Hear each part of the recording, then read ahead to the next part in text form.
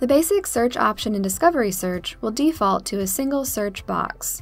To do a basic search, start on the box on the library homepage. Unless you're searching for a specific title or author, leave the default option for everything selected.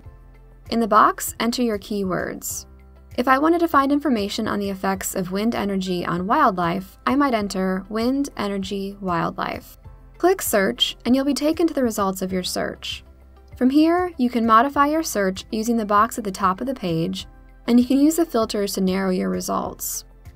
If you're looking for a specific item, such as a book whose title you know, you can also search for it using the basic search. Just enter the title in the search box and select Title from the drop-down next to the search box. If you have any trouble, don't forget that you can always ask a VT librarian for help.